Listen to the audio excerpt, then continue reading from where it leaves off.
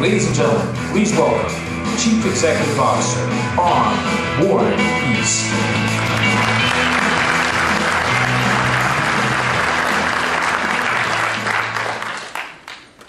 Good morning, everybody. Thank you very much for that welcome. And I must start by thanking you all for coming along to TechCon. It's great, as usual, to see a bustling environment when one comes into the building. And I came on Tuesday, and it looked like one of those big conferences that you go to, which is really quite great for us. And so on behalf of everybody at ARM, thank you very much for that, and thank you for your support generally. We've had a good week this week. Over the first 2 days of TechCon, we've had some 12% more people come through the doors than we had in the whole of TechCon last year. I know a number of people are only coming for day 3, so we're well ahead of where we were last year, and that's a measure of the increased interest that there is in the ARM technology and the ARM ecosystem. We started off the week with great new product announcements, our new Cortex A50 series, the Cortex A57, the big one, and the A53, the little one, and you heard quite a bit about those on day 1. I'm going to be talking a little bit about some of the application areas for those later now. I'm going to talk about the strength and diversity of the ARM partnership generally, and then pick on a couple of areas. We're going to talk about the server space and how technology from the mobile world is making its way throughout the rest of the ICT sector. And then we hear a lot about the Internet of Things, and we have mobile phones connecting lots of people together, and we talk about that mobile technology as well as going up into the server space, coming into machine-to-machine communication, very low power sensors and that sort of thing. So we're going to talk about that as well. And I'll have a few assistants coming on at different times during this talk. So over the 22 years nearly that ARM has been in existence, the world of electronics and consumer products has changed significantly. The types of products that we had in 1990, all very familiar because it was only the other day really, but now completely unrecognizable, and in fact changing the way that we all live. It is inconceivable for the youth these days to go out from home to meet a load of friends and actually know where they're going and know whom they're going to meet when they leave the house, because it's kind of, well, you pick that stuff up on the way from your phone, don't you? And that's very much the situation in the developed world. We've become such that these things are totally indispensable to us. And I get out of a car or I get off an aeroplane, where's the phone?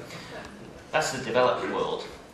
In the developing world, mobile is also changing the way the world works. And it's opening up all sorts of economic opportunities. And the world as a whole has really, in some ways, expanded and in some ways shrunk. It's expanded because we can do a whole lot more things. But actually it's shrunk because you can have instant communications to anywhere in the world. And that's really all happened in the last couple of decades. So mobile has been a tremendous thing for, I'm guessing, most people in this room. And for ARM, it continues to be a sector that we focus on a lot.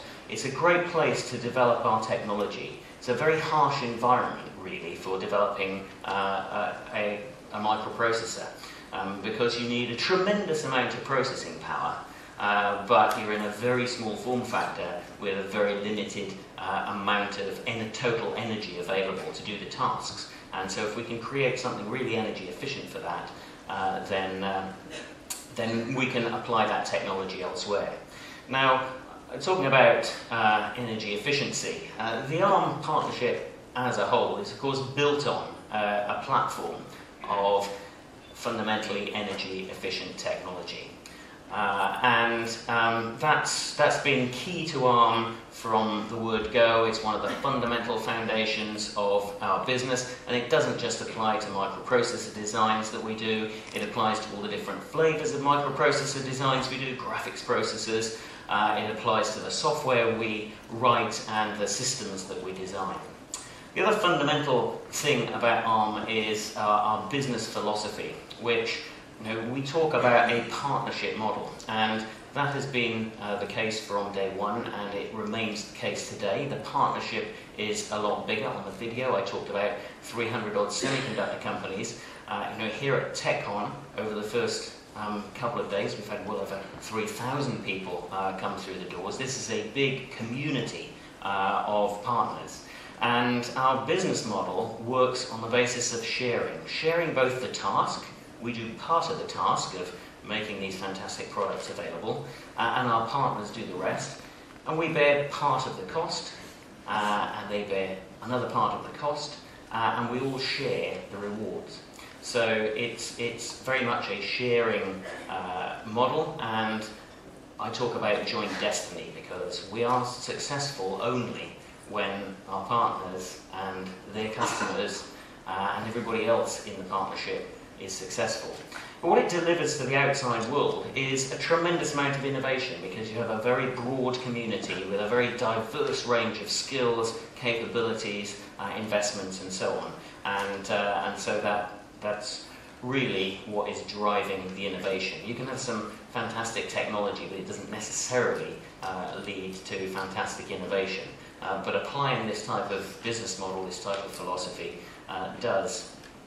What it enables is freedom for product designers to really innovate as well. And, ARM creates some basic architectural technology. We supply microprocessor cores. Our semiconductor partners supply system-on-chip devices, and then we end up with a huge range of end products. And 2012 has been an excellent year for the ARM partnership.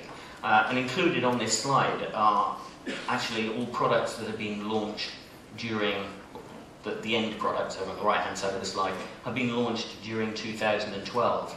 And these are the sort of classic ARM products, tablets in lots of different form factors. We've got Google's Chromebook there. But we've also got medical monitoring, recreational products, products to make life better. That's the net result of the ARM partnership, enabling that to happen. The ARM partnership, we sometimes describe, you'll see it on our website, as the connected community. And this is a community. It's a community of semiconductor companies, software tools companies, design companies, training companies. And over the years, we've grown the number of companies within the connected community. The result is made possible by all the companies represented by the people here in this room. But this year, we've actually pushed that number over 1,000 companies for the first time. And what we're ending up with is little sort of subsectors of the community with expertise in particular market sectors. And as the technology addresses a broader range of market sectors, so the community grows. And when the community grows, we can address a broader range of market sectors, and you get a kind of virtuous circle effect. But all of these companies, over 1,000 companies now, are working around the ARM partnership to enable the future. So that's enough of an introduction to the ARM partnership. What about that future? What's it going to be like? What is this world that we're bequeathing to the youth that can't go out of the door without a mobile phone? Well, it's going to look pretty different. It's quite interesting that the week started with such a storm hitting New York, because this is very visible. The implications of things like climate change are very visible to us with that event that happened at the beginning of the week. But as we look over the next sort of several decades, we're going to see a growth in the population, huge growth in the population. So the world, with its already limited resources, has to support, an extra 3 billion people. In March this year, the world population just exceeded 7 billion people, and so 3 billion on top of that is a huge increase over the next 20 years or so. And already, we're finding people, with, never mind, they haven't got mobile phones, they've got water to drink. And if we look over the next, actually relatively short period of time, a lot less time than ARM has been in existence as a company, then we're going to see many more countries with serious water shortages. This is a measure of the way in which our society is using resource. And of course, one of the resources that we hear about a lot is energy. And we're looking over the next couple of decades at a tremendous increase in the amount of energy that society consumes. Part of that is driven by population growth, part of it is driven by the population that is there becoming more affluent and consuming more things. Well, the good news is that we're not bequeathing a terrible world to the next generation, because actually the technology that we're also bequeathing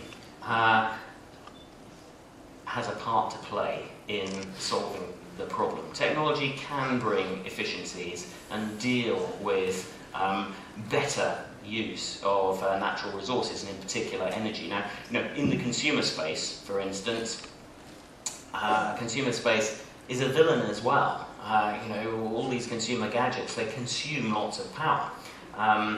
And they don't just consume lots of power directly.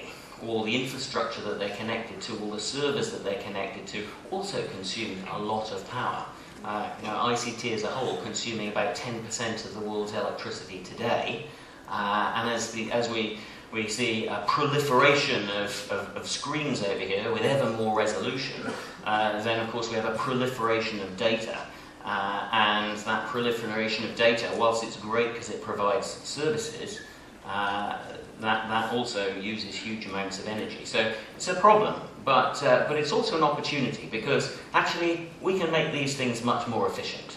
If you use a tablet instead of a computer, typically you might only use 16% of the energy to do the same sort of thing.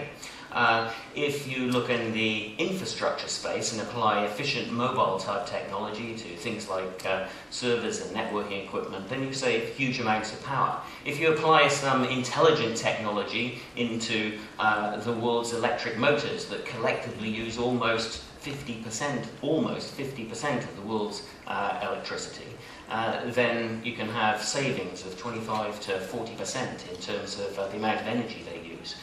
And the same goes in many of our industrial sectors. It isn't just about efficient use of energy, it's also about efficient generation of energy, the ability to generate energy locally so that you don't have to transport it across the country and lose energy that way.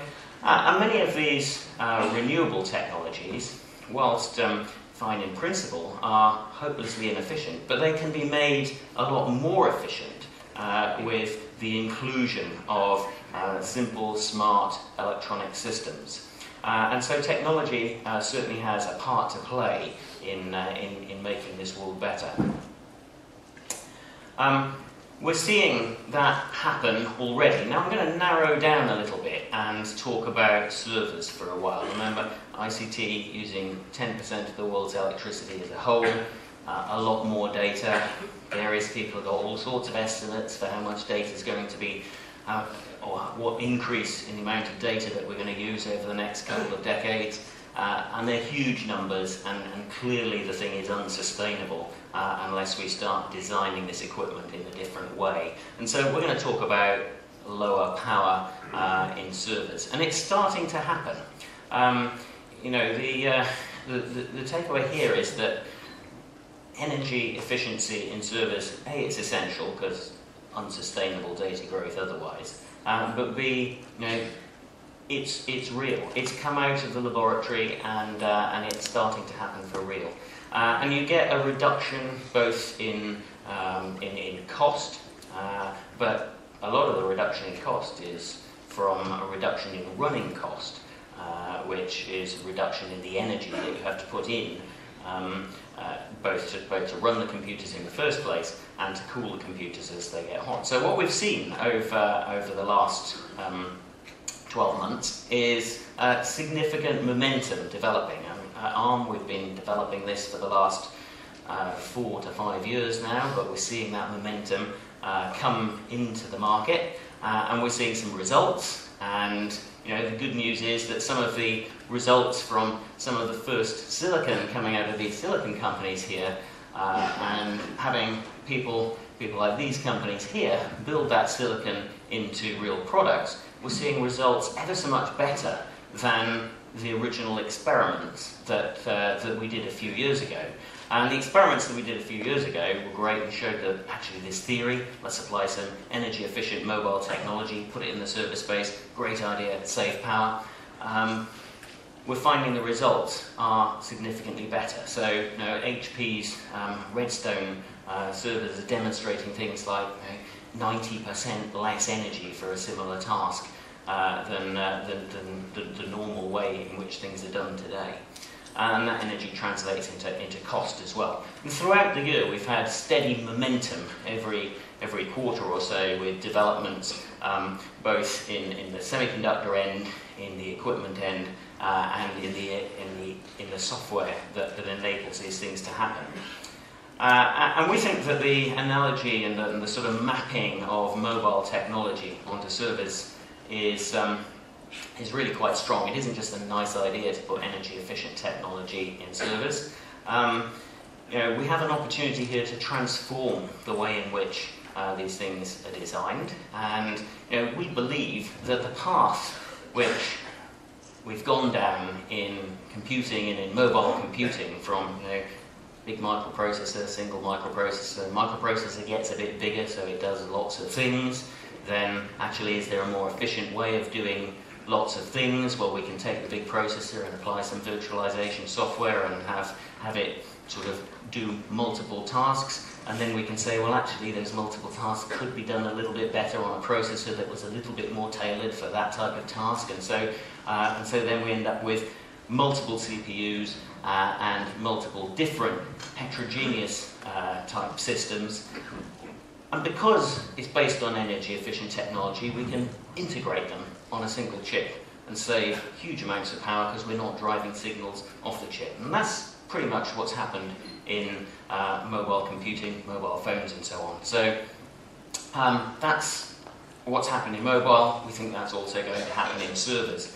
And as we look at servers, we find similar to what sort of happened in mobile, really. Once you start thinking this way, you say, well, actually, the workloads are kind of different. Some of them need a lot of connectivity, some of them need less connectivity. Some of them need lots of storage, some of them need less storage. And the third dimension on this graph, by the way, comes out of the slide, and we couldn't do that, so we've done it in different colours. And we've colour-coded it. So the green ones come a long way out of the slide because they're compute intensive, and the blue ones stay back in the slide because they're sort of compute moderate. But the point is, in that three-dimensional space, there are different types, and one size doesn't fit all, and that's exactly what we found in the mobile space. And what we found in the mobile space is that the ARM business model is great because it enables different companies to bring different expertise to different solutions to solve different types of problem.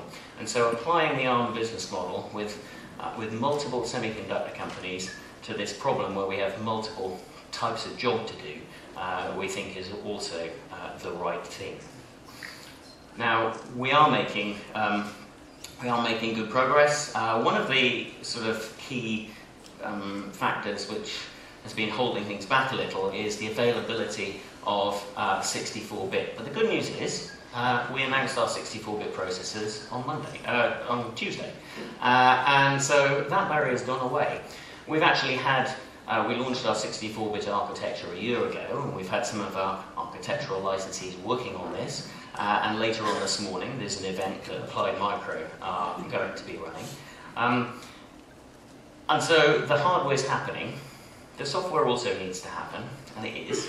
And now I'm going to draw on one of my assistants, because a couple of years ago, you might remember that in the mobile space, we created Linaro, and that was set up to enable the ARM ecosystem working in mobile, who are working with Linux, to reduce the amount of effort that each individual company was spending, because lots of people were doing the same thing in the Linux world. And so what we did with Linaro was get people together so that they could work together.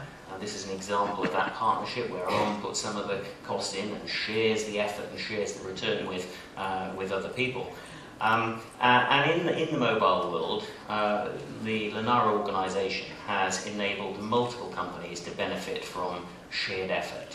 And so what I'd like to do now is welcome George Gray, who runs Linaro, onto the stage to have a few words about Linaro. George.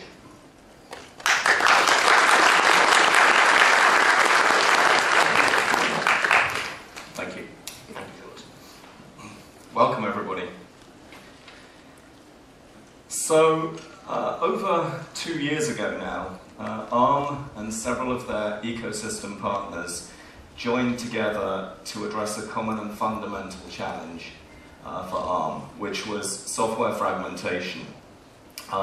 Together they started a new not-for-profit company with a singular focus to drive Linux on ARM enablement and optimization. And that company, as you know, is Linaro.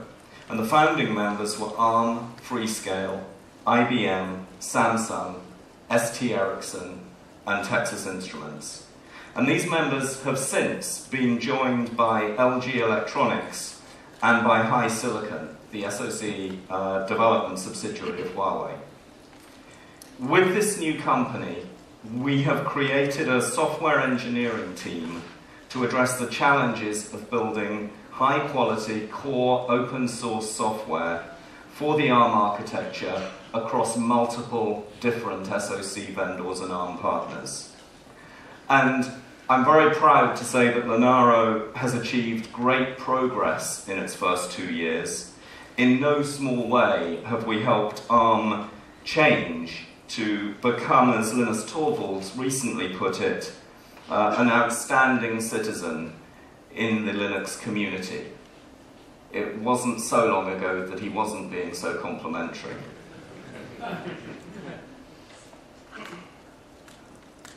Today, I am delighted to announce the extension of Linaro into the enterprise server market with the formation of the Linaro Enterprise Group, or LEG for short.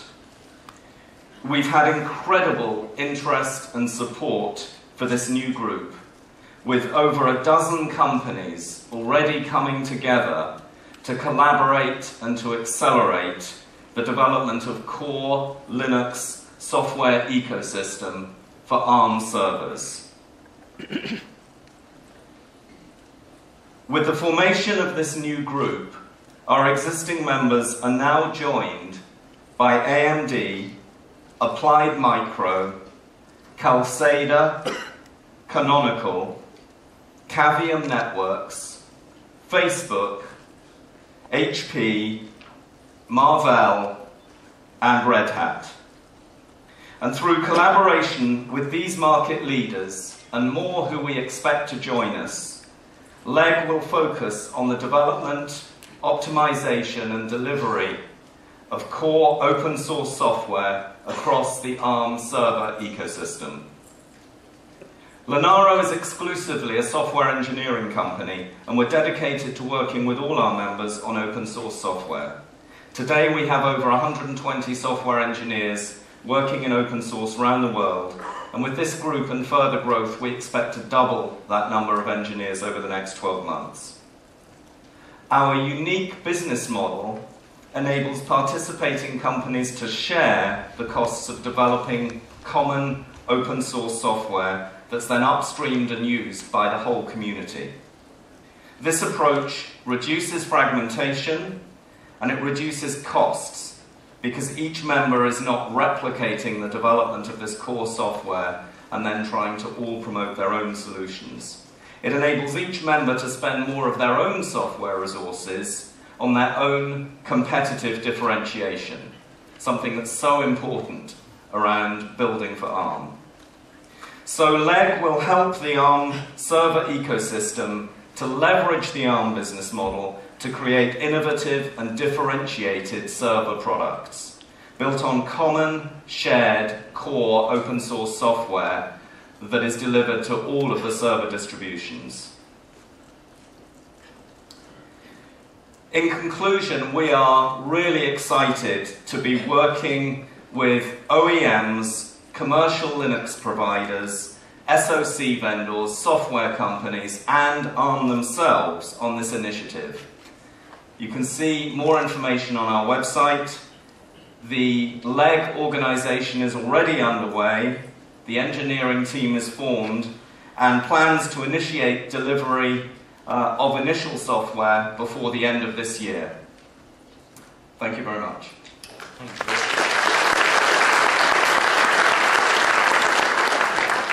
Thank you very much. Thank you.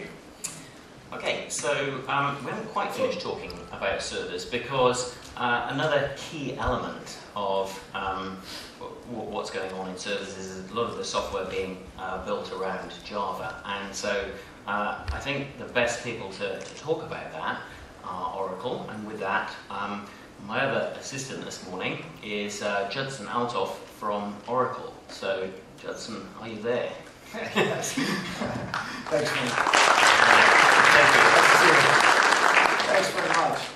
I'd like to thank Warren and everyone at ARM for inviting Oracle to come talk to all of you this morning. And just to start off by saying it's impressive to see this many people in the audience on day 3 of a tech conference. So you guys are doing a good job of retaining everybody here.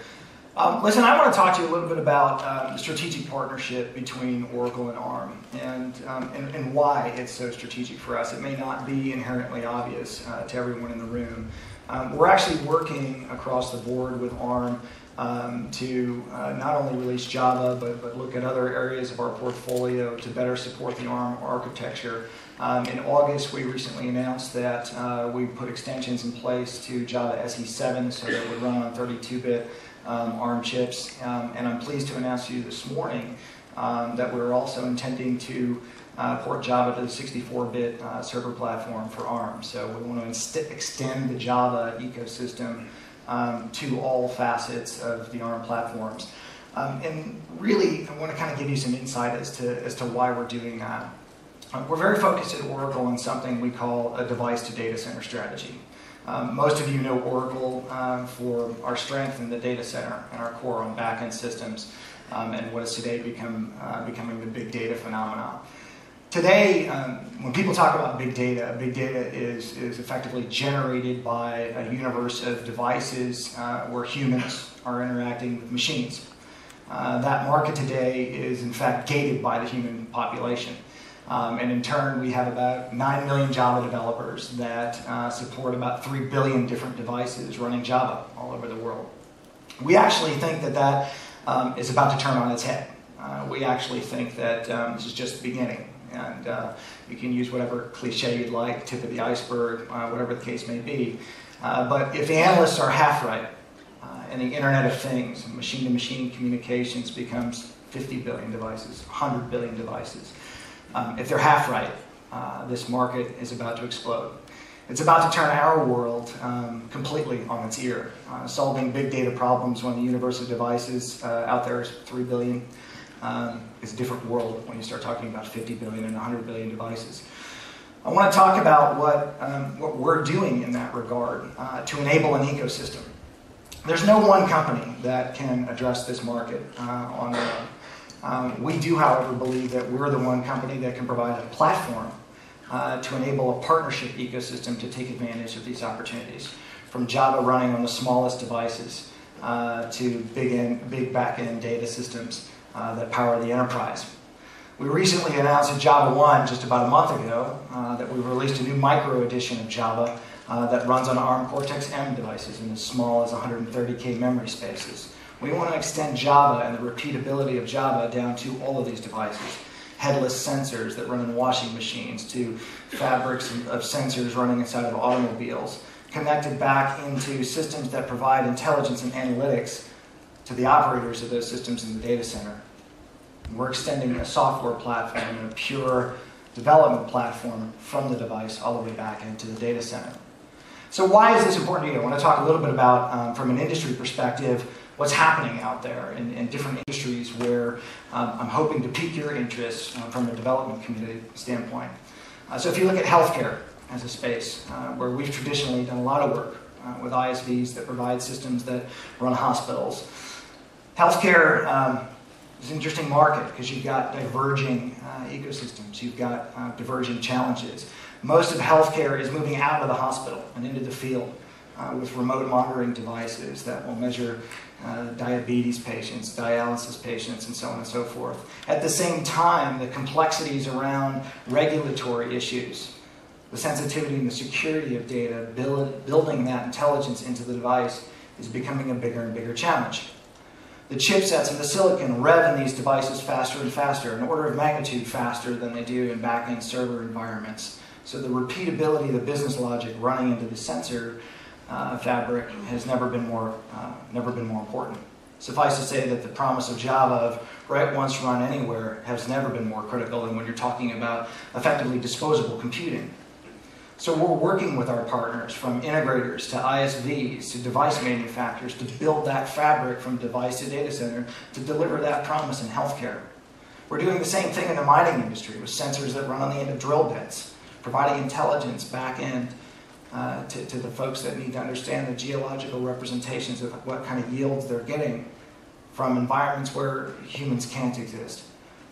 This is the future of computing, from device to data center, and we're really excited about partnering with ARM to realize that future, and we're really excited about potentially partnering with all of you.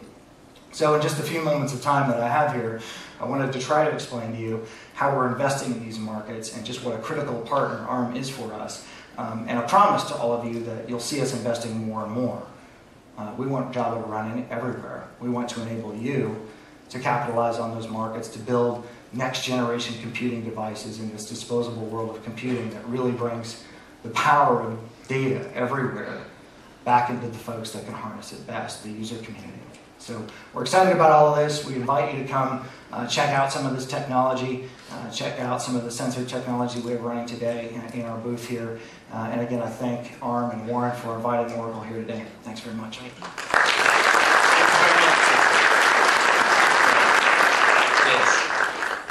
Thank you, Judson. So actually, that is a neat bridge, really, because the Java software obviously is an essential building block for what I've been talking about, servers, but as Judson was saying, is an essential building block of what we call connected intelligence.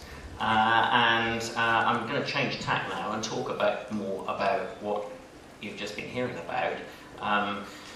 This is connecting machines, this is things, this is the Internet of Things. And the key, it's been talked about for several years really, that this is the next wave of computing getting everywhere. But I think it's not just computing, it's the connectedness of that computing which is vital. And the good news is that the technology is no longer really the barrier here. We have low power efficient technology in all of these stages, the sensors, the infrastructure to communicate, the servers at the back end. But actually what's important now is getting these things to talk together and enable the Internet of Things to become an economic reality. If we think simply about connecting them, then actually we can. The technology's in place. But how do we get it really broadly applicable? When we talk about the Internet of Things, we're really talking about all sorts of people who do jobs that have nothing whatsoever to do with technology. How are they going to cope? We're going to have to do lots of training and those sorts of things. Well, actually, are we? Technology should be our slave rather than the other way around. And so, the basic answer is that the things get smarter, so that there's more intelligence in things, so that the people can waste less time learning the basics and concentrating on what the people are good at, and everything around becomes some kind of a computer. Now, it's easy for me to stand on a stage and say that at this sort of event. It's very difficult to make this sort of thing become a reality, because actually it needs multiple people in many industries to come together, work together to align around standards and actually have an aligned vision in the first place.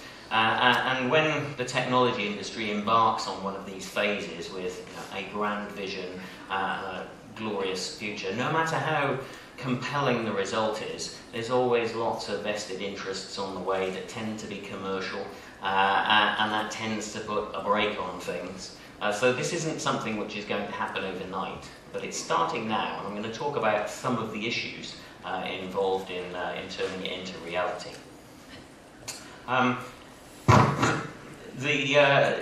The intelligence is getting into things. You know, we have examples of cars where you can sort of connect to your home and you can defrost the car in the morning without having to get out. We have an example, this is a little company in the UK that's putting intelligence in street lights, and those street lights connect together and form some kind of a mesh network, and so they can be controlled. And in addition, of course, the intelligence in the street light makes the street light itself be a lot more efficient. Perhaps saving up to 40% of the energy. And by the way, talking about ICT consuming 10% of the world's electricity and motors consuming 50%, lighting's second, is 20%. So intelligence and these sorts of things, significant impact on saving our natural resources. The thermostat there, smart thermostat, that's great. Heating and cooling in our houses also uses a lot of energy, but again, tremendous savings from having intelligent programmable thermostats connected to the different pieces of kit around the house. And health, we talk about health. It's a health monitor here, so that heart, it can be easily worn, and you don't have to spend days having your heart monitored in hospital. You can carry on with life, and the mobile phone transmits the signals back to the doctors who can monitor things. So technology is starting to actually, rather than just be available, it's actually starting to get used in things. But one of the challenges of realizing the Internet of Things as conceived, the big vision, is not just putting the technology in things, but making them communicate. If we're going to save or make our use of resources much more efficient, then these sensors, which are measuring data on a much more granular level than ever before, that's the right thing to do. It's of no use if it sits there and just gets measured, and that's what's been happening to date with lots of this technology. So the challenge is, how do we connect it? Well, we've got quite a lot of connectivity technology in place. Wi-Fi technology is great. Bluetooth, ZigBee, these sorts of things. It's low power. It's quite cheap. It doesn't go very far. We've got cellular network. That's pretty fantastic. But unfortunately, this type of communication uses a lot of energy, is very costly, and it seems like, well, that's life, isn't it? You can't get something for nothing. So if we want to go a long distance, it's going to cost us more in money and energy. If we want to go a short distance, then great, we can have lower energy and so on. But actually, we want to do both. The connectivity gap can, however, be solved, and there are ways of doing it. What's that?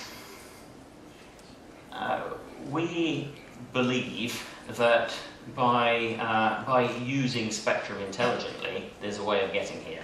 The best type of spectrum for doing this is found in other communication that's already happened, that is gradually moving from, as technologies like TV broadcast are moving to other parts of the spectrum, it's freeing up space below 1 gigahertz. And that enables radios that can be very cheap, but if you're not transmitting huge quantities of data at vast speeds, you can transmit quite a long way and still consume not very much power. And so that sounds like the sort of thing that we need for the Internet of Things. But the challenge, as I said a minute or two ago, is getting people from all different communities to work together. And so standardization is necessary. And we're pleased to be supporting the weightless standard. ARM is one of the founder members of the weightless standard, together with the companies on this slide. And version 1 of the standard is going to be available early next year. And right now, we're looking for people to come and join us. As I said in the video at the start, one of the core competencies that ARM has evolved over the years is partnership and working together. And that's what's absolutely required to make these types of standards a reality. So we think we have a role to play in establishing this type of standard, which in itself has a role to play in turning the Internet of Things into something a bit more real. Already today, I mean, one of the problems, people have solved the communication gap, but they've solved the communication gap within what we call silos. So you have companies, industries, sectors, and they can do communication, but the communication is only happening within a very narrow range of application area and a very narrow range of commercial interest. Things like the weightless standard are going to help break that apart and enable us to connect all of these disparate sensors and measurements through to servers, which is great. But now what we need to do is get people to work together to deploy standards that enable interworking. As I say, ARM's already quite good at that. So one of the things that we have also been working on is the Internet of Things Architecture Forum. And this, we believe, is a way of avoiding that, the Internet of Silos, and making it the Internet of Things. So again, early days.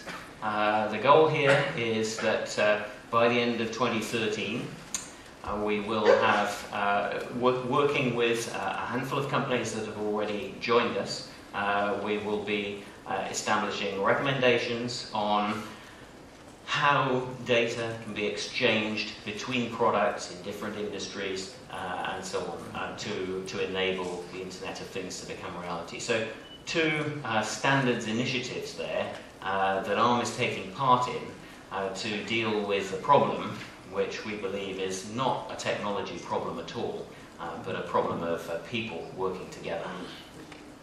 If we get all that right, then we really do think there's a massive opportunity here for all the people in this room and the companies represented by all the people in this room to benefit from society generally benefiting from technology solving some of the real problems in the world going forward, but also from a commercial point of view, there's an opportunity. There's an opportunity to connect. There's still more people to connect with mobile technology, but what we've just been talking about is connecting tens of billions of devices together intelligently. And it is going to require new ways of working. The technology is in place. We think we need to embark on it. And if we do that, and we do it with the type of partnership approach that I started with, then I think as an industry we're in a better position than we've ever been before to change the landscape and to make the world better. So I've talked about the partnership as the philosophy. That's enabled a great business in mobile. That's now enabling a revolution in infrastructure. We've talked about a great hope of an Internet of Things as a way of technology solving some of the bigger problems in the world going forward. And we think all these things are related, and in particular, the philosophy with which ARM works, the partnership philosophy, I think is the way to achieve that smarter future. So with that, that's all I'm going to talk about this morning. We're going to hand over to John Hyman, who's going to introduce a panel to talk about process technology. So thank you very much.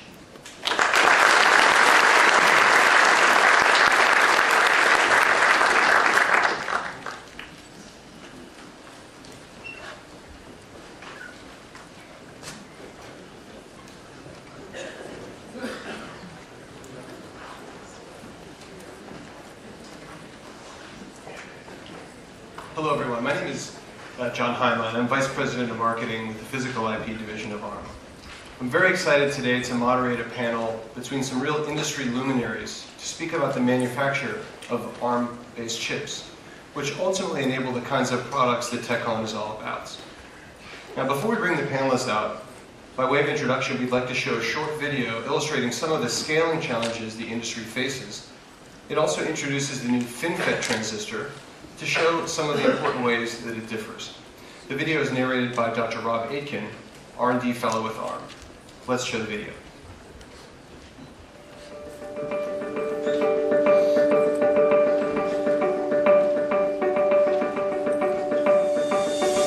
Here is a conventional planar CMOS transistor.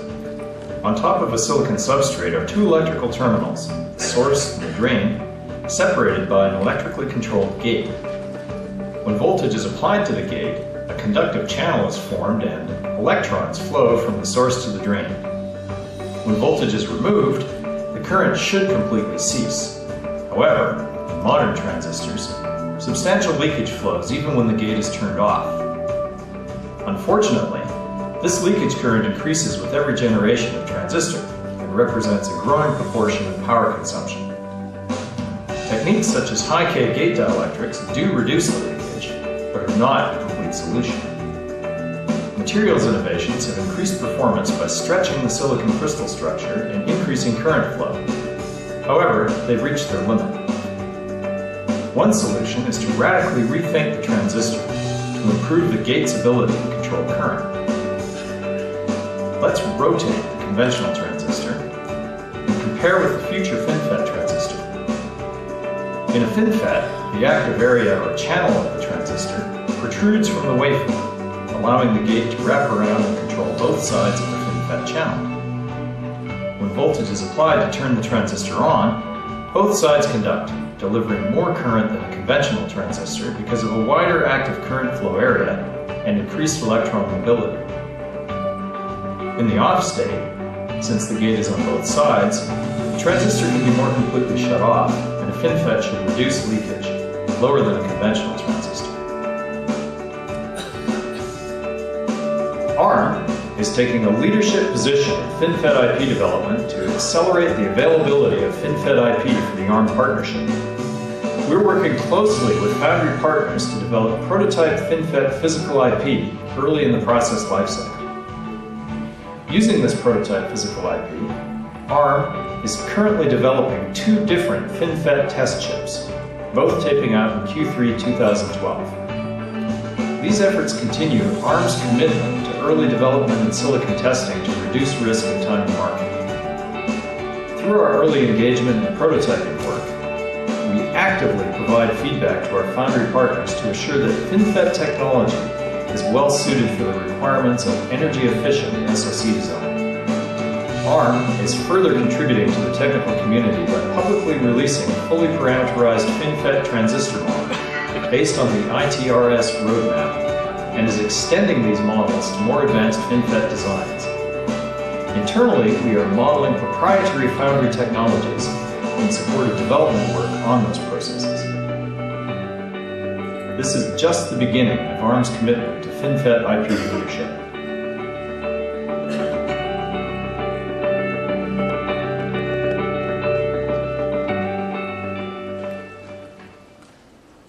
The goal of today's panel is to explore the ability of the ARM partnership, working in close collaboration with foundry manufacturers, to deliver competitive solutions long into the future.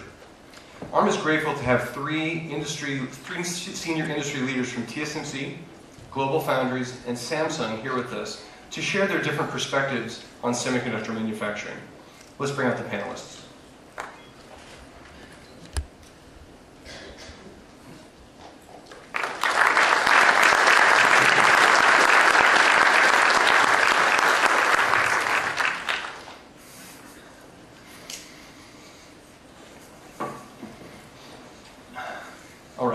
Beginning at my left is Dr. Shangyi Chang. He's TSMC's Executive Vice President and Co-Chief Operating Officer. Previously, Dr. Chang was Senior Vice President of R&D and has been with TSMC since 1997. Prior to TSMC, Dr. Chang spent 17 years at Hewlett-Packard, where he held a variety of engineering and management positions in both R&D and manufacturing. During his 30-plus years in the semiconductor industry, he's been engaged in the research and development of a very broad range of semiconductor technologies. Next to him is Dr. Jungshik Yoon, Senior Vice President of Semiconductor R&D at Samsung. He joined Samsung Electronics in 1994 to work on the development of advanced logic processes. Previously, Dr. Yoon was a research scientist at the Korea Institute of Science and Technology, and he worked at Lucent Technologies and Texas Instruments in advanced CMOS logic process development. He's currently leading the Logic Technology Development Team in Samsung's Semiconductor R&D Center and focusing on 14 nanometer and 10 nanometer logic process development. Next to him is Greg Bartlett. Greg is Senior Vice President and Chief Technology Officer at GlobalFoundries. In this role, he's responsible for the company's technology strategy, research, technology partnerships and alliances, and packaging technology development. He joined GlobalFoundries in 2009 after a 25-year career in technical and management positions at Freescale Semiconductor and its predecessor, Motorola Semiconductor Products Sector. And last but not least, Simon Segers from ARM, who is Executive Vice President and General Manager of the Processor and Physical IP divisions. You've seen quite a lot of Simon this week. So let's begin with Simon first. Simon, in your role spanning the three hardware-oriented divisions of ARM, you're directly involved with the theme of this panel. Can you speak to the importance of manufacture for ARM-based SoCs? Thanks, John. Thanks for that introduction as well. We'll talk about that later. So, yeah, I look after the hardware businesses within ARM, and we've heard a lot this week so far about new architectures, how all of these components come together in the SoC, and a lot this morning about all the software that's got to run on top of it. But of course, ultimately, that needs turning into silicon.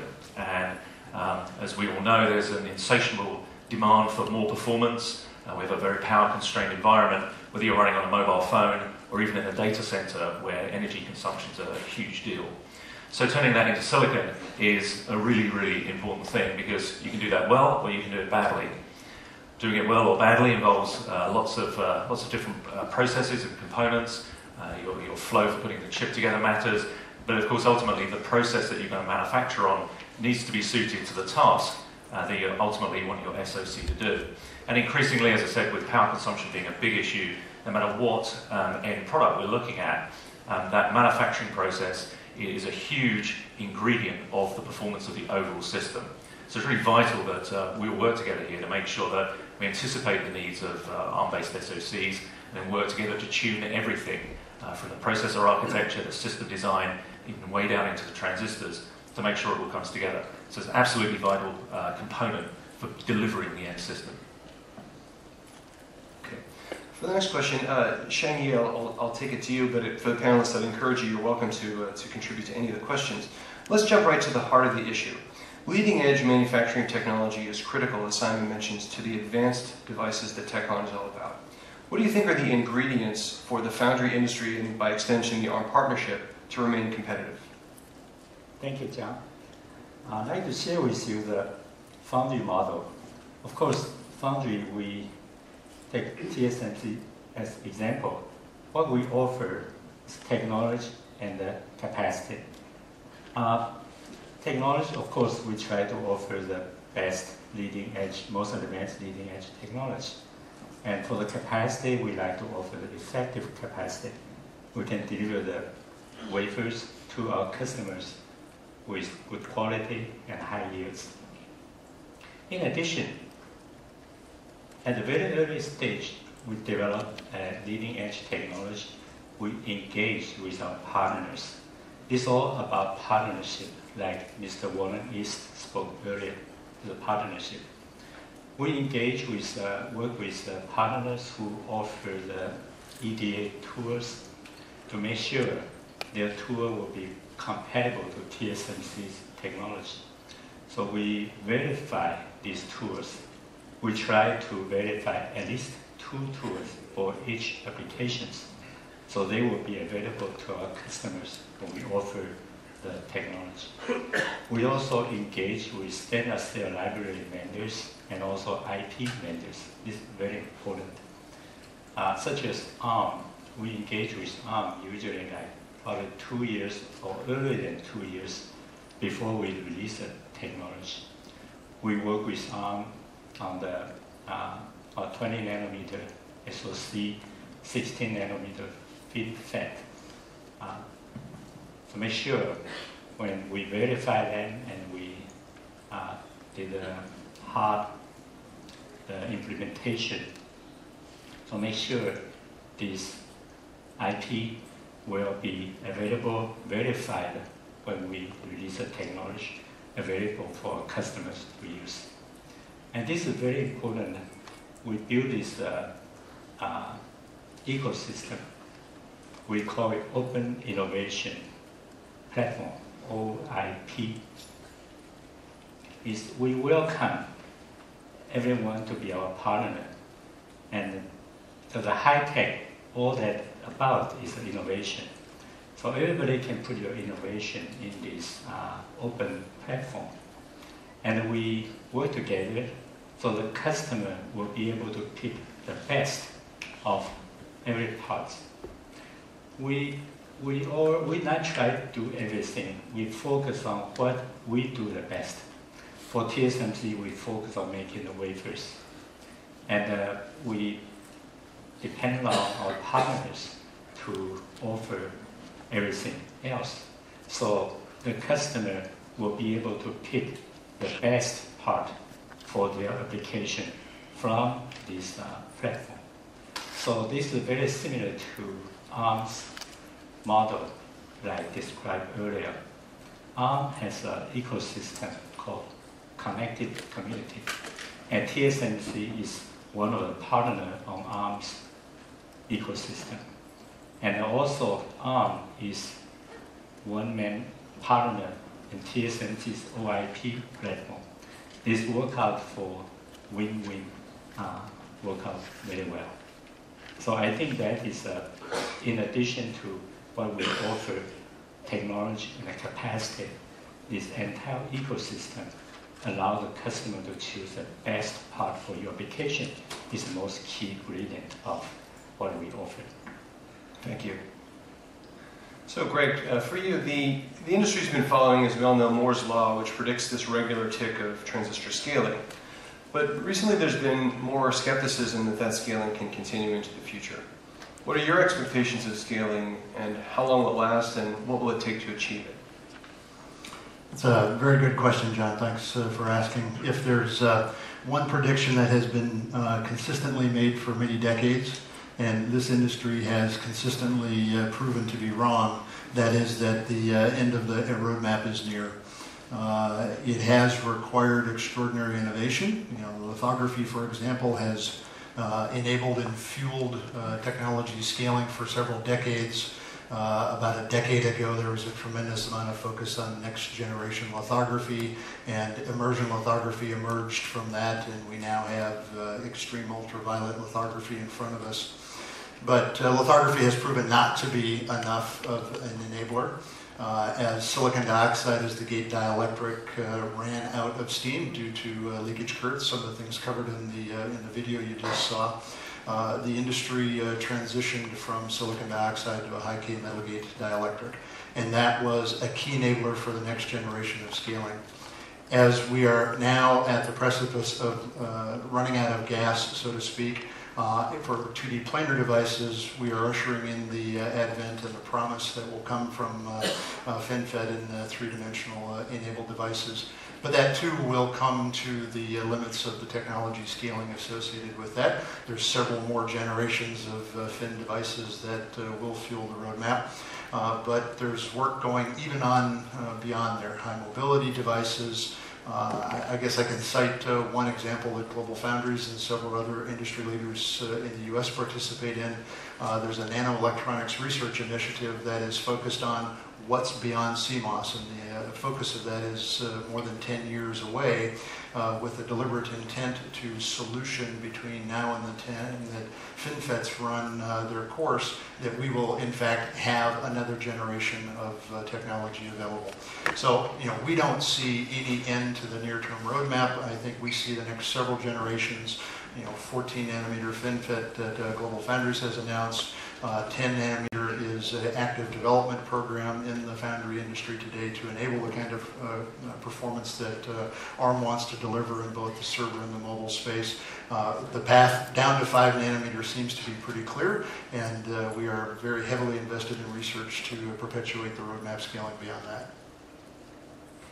Fantastic. This is sort of the opposite of name that tune. We'll see how low the number can get before the end of the panel. So we're at 5 nanometer right now. Can I hear 3? But all joking aside, to Jungshik, today the high growth markets that we see and we've heard about today are centered around SoC designs, which, as you know, have unique requirements such as tighter power requirements, more so than perhaps we see in the PC industry. Do you see this as a strength or a weakness for the foundry industry, since performance requirements for mobile devices are increasing? Let me add some more comments to the previous questions. Sure, please. And in my point of view, for the limitation of scaling, in old days, our scaling is limited by the patterning. But I believe now it will be limited by the wafer cost itself. So unless we have a real good solution for the cost reduction, wafer cost reduction, then the people may not see a net die cost reduction. So to make it happen, so we have to wait EUV or whatever. Until that time, we may have to rely on the double patterning or the triple patterning, and by doing that, maybe we may find some way to see a net die reduction. And in addition to the wafer cost, I'm seeing another issue for the scaling down of the technology, that is performance and that's performance. Especially in the case a 3D dimensional technology, it's very hard to get a good performance with a smaller dimensions. So we need to find some innovative way to improve our power and performance, especially in the FinFET. Because in the case of FinFET, it will give a better performance and power when we have a large dimension. That's one thing. And another one is back-end RC. In 10 nanometers, back-end high, the RC will be the real problem. So maybe we may see the scaling limitation from a different point of view. So unless we find a good solution for the RC reduction, then we may see another obstacle to move down to the next node. That's my comment to the scale up. And regarding to the questions, yes. And since we are moving to one single platform technology, differently from the previous generation node, and using that one single platform technology, we are trying to cover the wide application of products. So, and then FinFET is going to be another good way to make it happen. So I think the foundry, the industry has prepared for new process for a long time. So I don't think it's going to be the weakness of the foundry. So I think we can handle the problem very well. Thank you. Sure, please. Yeah, I fully agree with what my friend has said. In addition, for TSMC, we worked for so many generations as a foundry technology. I can share with you the way we were measured by our customers, called PPA, the key index: performance, power, and area. Area is a cost issue.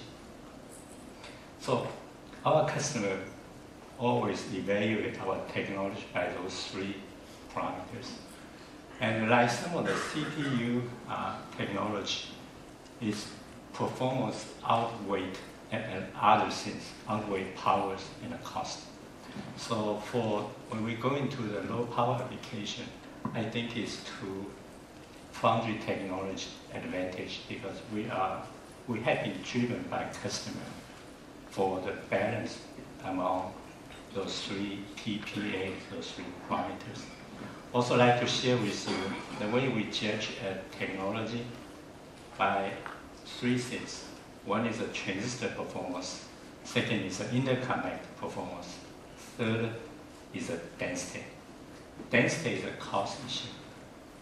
And like an automobile, your engine is like the transistor on the circuit. If you have a very powerful engine, your car can move very fast. And the interconnect is like your transmission and your loading. If your car loads very heavy and your transmission doesn't go smoothly, it will slow your car down. And compare the foundry technology with CPU technology in the past. The foundry technology is usually the CPU technology did have the best transistor, but they need that. But the foundry technology usually have a better interconnect performance and far better density performance, the cost. So those three parameters need to be very well balanced for foundry technology. And that's the way we have been measured for many, many years. And then going to the low power application, that become an advantage. Thank you. So there's been a lot of discussion lately about manufacturing capacity. 2011, the total capital expenditures by the major foundries was around $16 billion US. And the last projections I saw for 2012 were at or exceeding that number. And yet there still seem to be some capacity constraints, particularly at the advanced nodes. So I guess the question for anyone, but perhaps Greg, you can start. With the explosion of volume for mobile products and the importance of those advanced nodes, do you think there's sufficient capacity in the foundry space to satisfy the needs of all the market innovators? Yeah, that is a very important topic with many of our customers today. As the growth driver in the foundry space has shifted heavily away from PC into the mobile space, the ability to respond to the customer demands has an important trend to it. In addition to just a mobile driver, we have also shifted to these like premier movie launches of mobile products. And as a consequence of that, the necessity of having a fully debugged technology with high yield and high manufacturing capacity early on in the life cycle for mobile products has become a trend that has emerged in the industry in the last several years. That's the trend that, quite frankly, the foundries represented on the stage today have all reacted to with the magnitude of the investments that you have seen in the last few years. So, it's a very complex supply chain. I think we have all recognized that mobile is the growth engine in the foundry space going forward. The growth rate that we see for mobile is going to remain unabated for a significant period of time. And the challenge for us is to work across the ecosystem with our partners, have early tape-outs from ARM that come in to fully debug and test out the technology, so when a customer does ramp a product, that there's sufficient yield and capacity in place. And I can imagine certainly all three of us are committed to maintaining the capital investment to ensure that there's no reason for customers to not move to the next technology node and bring forth the kind of performance that ARM can enable in the marketplace. Please. It's quite challenging issues. So as the device scales down, foundry has been required a much more upfront investment, and it can be very risky. And one good example is a shortage of 2,800 mobile products in the industry, and there is some chance for us to see the similar situation even in the futures. And for design and product point of view, it's very hard for them to overcome the problem of the cost barriers and move to the analog advanced node, and it will make invest more risky. So in my opinion, the whole industry has to find some solution for the win-win strategy. So to give the better view for the foundry to see the future markets, to make upfront investment less risky. I think that's very important. It's a homework to whole industry. Yes. Please, yes. Yeah, John, to answer your question, the short answer is there's no issue for not enough capacity. The real issue, honestly, is the ability to make a good forecast.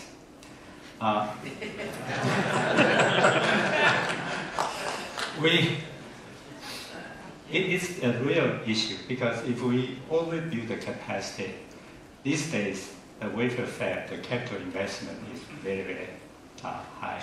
And if you overbuild the penalty, your depreciation cost will eat you up.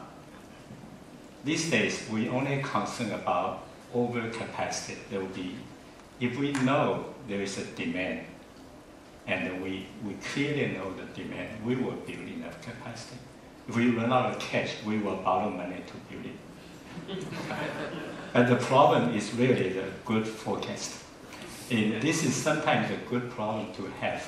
Like the 28 nanometer, some of our leading customers, their business was more than double what they predict.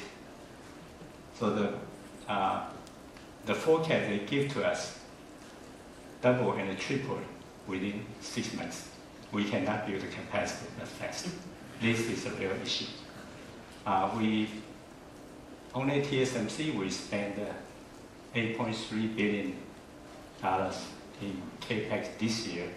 And next year, we're not sure yet, will be higher than this number. And I'm sure our competitors build a lot of capacity too. So I believe there will be an overcapacity. So the capacity will but the real issue is a good forecast. It's a real problem. Thank you very much. So let's shift gears and let's talk about the new FinFET transistor that we saw in the introduction video. So Shang-Yi, perhaps you can start. Some people believe that the rollout of these new FinFET transistors is critical for the competitiveness of the industry, and your CTO, Dr. Sun, earlier this week spoke a little bit about that in his keynote. What do you think the foundries and also the surrounding ecosystem have to do to assure a smooth transition in the face of this major technology change? Oh yes, again, this has a lot to do with partnership and collaboration to make FinFET. TSMC, we happen to be lucky enough. We hired a CTO in the early 2000, and his name was Dr. Chen Hu. He was a UC Berkeley professor, happened to be the led FinFET development from very early stage. So he joined TSMC for 5 years, took a sabbatical from Berkeley. So we have been working on FinFET for more than 10 years now. So we understood some of the key fundamental issues. And to make it available to the market, we, at the early time, engaged with EDA partners to make sure all the tools will be available, because those use very different tools, very different design and layout. We engaged with our customers at a very early stage, make sure they understood all these issues, and we work with customers to tape out their test circuit at the early stage. So when this technology introduced, everything will go very smoothly. For example, with ARM, we engaged with them quite a long time ago. And about early next year, within 1 quarter, we will tape out the first ARM core on TSMC 16 FinFET and try to verify the functionality. And by the end of about a year from now, we will tape out the ARM core on FinFET to verify the speed and the performance. So with the early engagement, like this partnership model, we work very closely with partners, our OIP platform, and allow this thing will go sail very smoothly. That's the way we look at it. Simon, I'd like to get some follow-up from you. You represent so many different parts of ARM. How do you see the ecosystem being involved in this FinFET transition? Well, I think the key, as Shang-Yi mentioned, is about early engagement. There's going to be a whole new set of challenges that come across with any new process technology. But as we've gone to more and more advanced nodes, more and more restrictions come in to enable better yield in the manufacturing. And that's something that you've got to comprehend very early in the design. So it's great that we have such strong partnerships, as kind of demonstrated here today, that we're able to work with all our partners here on trying to anticipate those challenges in the design. As the SoCs have got more complex, you need some parts of the chip that are going really, really fast, and other parts of the chip that are really optimized for density and really low power. And so you need a whole range of technologies. And as the process gets more sophisticated and new physics issues come in, actually implementing all of that becomes harder and harder. So working early, transferring information between each other to really get a handle on what's going to happen is vital as an IP vendor to be able to preempt the issues that our customers are going to face ultimately, because then they'll be able to get to market much more sooner and with lower risk. So it's a vital component of the overall partnership that we have here. Great. John, if I can comment as well. So in addition to having strong partners, they engage early and provide very valuable feedback. Easing the transition from one node to the next is a critical attribute. One of the things in our approach is, in fact, to make a fin-friendly set of design rules at 20 nanometer to ease the transition as much as possible. So by working with ARM and the EDA providers to put the ecosystem in place at 20 nanometer and putting in the appropriate hooks to enable the migration of those 20 nanometer IPs and ecosystem to a fin environment, we believe we can lower the barrier for our customers significantly to capitalize on the promise of what a fin will offer while minimizing the overall risk and difficulty associated with migrating those designs into a FinFET. Please. So, frankly speaking, we are not supposed to underestimate the difficulties and challenges in the FinFET.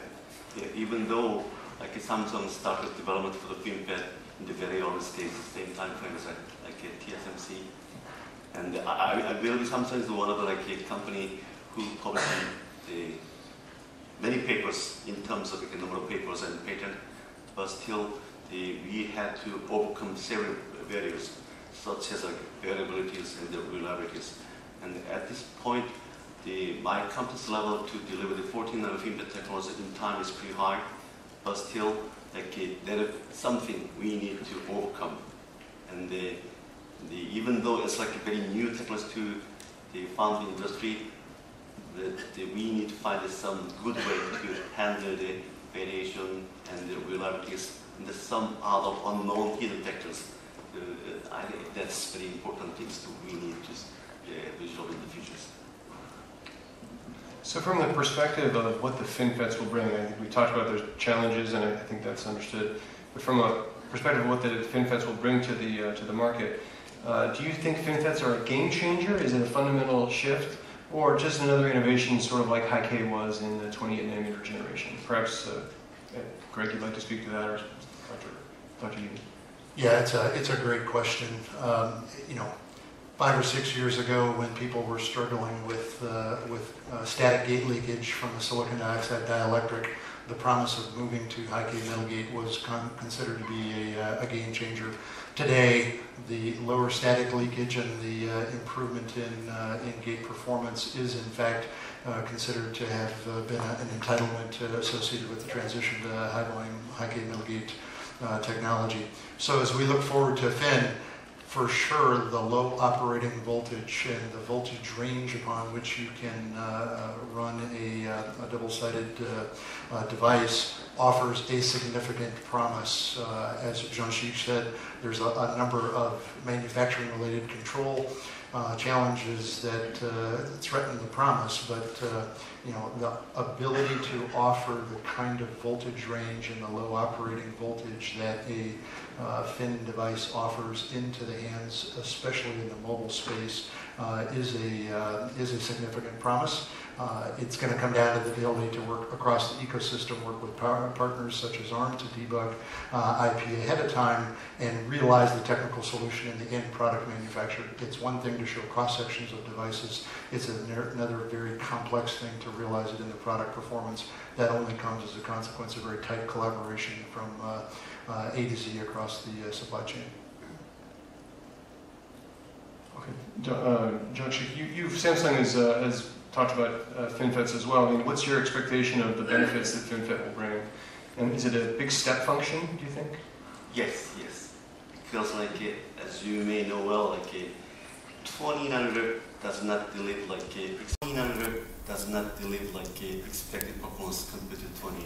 And the 28, since the foundry started to use a high camera gate, I think the foundry deliver like the performance requirement to the industry.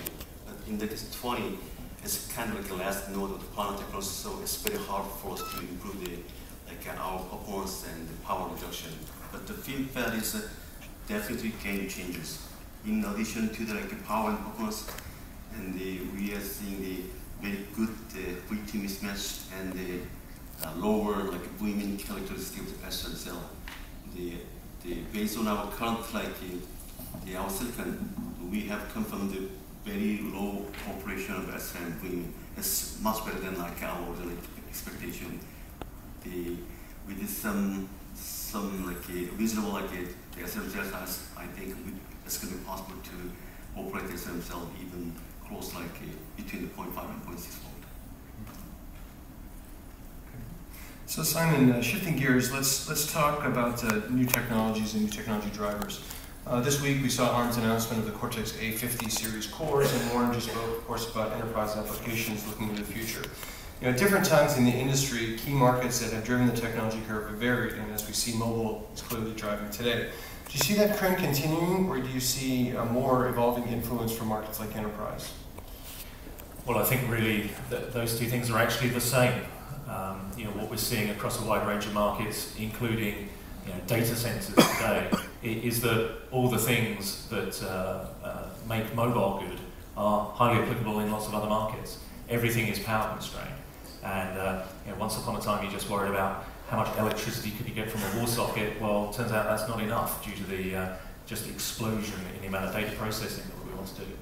So everything is power constrained, and all the learning, all the experience that we have of building mobile devices which run off small batteries is now being applied to all other markets. So I think as we go forwards, all problems will look like mobile problems, and the solutions to that we create for mobile will then be applied into these other markets. Now, obviously, the optimization points might be slightly different, but fundamentally, I think all problems are going to look quite similar in that regard. And the low voltage operation that FinFET's promise is going to be great across all of those end applications. Being able to scale up performance, scale down voltage, lower power when you don't need it, everything we're delivering through Big Little. All of these technologies, I think, will become applicable in just a very wide range of markets. So that the mobile drive, I think will set the tone for other technologies behind it. So Shengi, as we mentioned earlier, with the shift to having one major process technology per node now, as we've seen in the last and in the future, is there a big difference between the optimizations you put in the process for mobile versus the optimization you put from a server application, sort of building on Simon's point?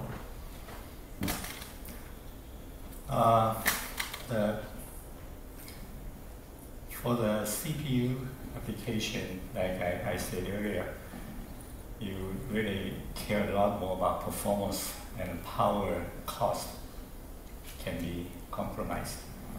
So in that particular case, when you design your technology platform, you look at, you try to optimize in a different way. The transistor, for example, you can afford a little bit higher leakage current if it gives you enough driving power. For the interconnect, the CPU, the metal skin tend to blow up from every layer, go up and up.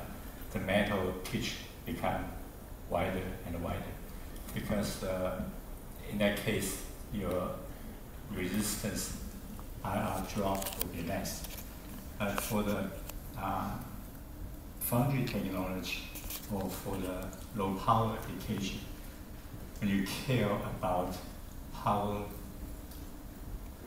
performance in the density, the metal skin go all the way up with the same pitch, so you get a better density, and of course you compromise a little bit in performance to get a good balance. So the focus are quite different when you try to design the technology for different applications.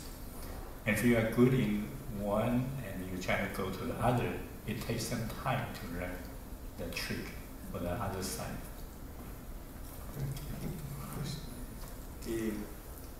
I really like the Chinese comment.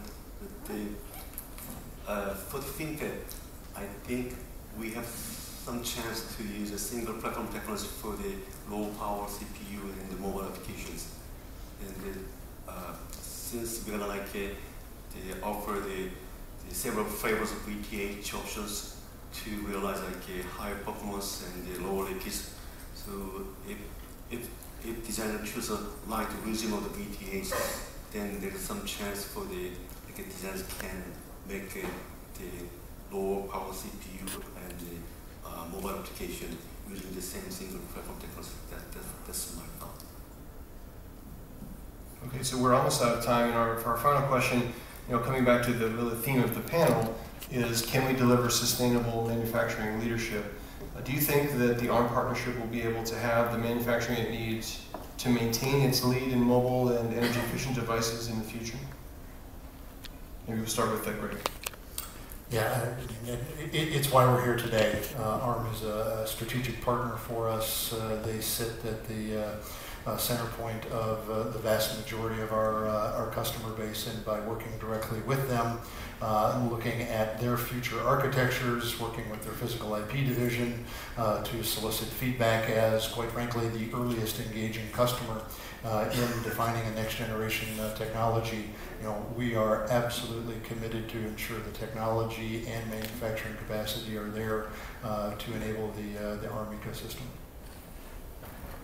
I believe there's no question ARM has the best architecture for this low power application, and they will continue to be successful. I think one parameter probably has been underappreciated is this partnership model. This partnership really is a good model. So everybody in this ecosystem do what they do the best. And everybody work to collaborate and to compete. So the user will be able to choose the best part from every function. And this model will be, we believe, will be successful. And TSMC will support this model from technology and capacity point of view, and to make this model, it's a win-win situation. Thank you. And John Schick? Yes, I will use this terminology like one big virtual IDM model. So if you collaborate with the ARM and with our EDA vendors, then we can deliver very competent technologies, same as like IDM, so we can work as one IDM company using the foundry model. And Simon, you get the last word. Yeah, so I have the benefit of working very closely with these guys. So, as I look at the manufacturing challenges that we have to address, when I look at the opportunities ahead of us, they say two brains are better than one. There's 4 of us here, and there's hundreds of companies in the ARM partnership who are all innovating in different ways and working together and sharing best practice to push technology as a whole forwards. And I think it is that collaborative model, not just between us, but with all our foundry partners, customers, who are innovating in different ways, that are bringing just a lot of creativity and inventiveness to the challenges that we face. And I'm certainly very confident that all of that effort in many companies across the planet is going to lead to the best solution. And ultimately, a lot of choice in what that best solution looks like. So I think this partnership is very strong, is going to be able to deliver continued leadership in all the markets that we serve. Okay, well, please join me in thanking the panel.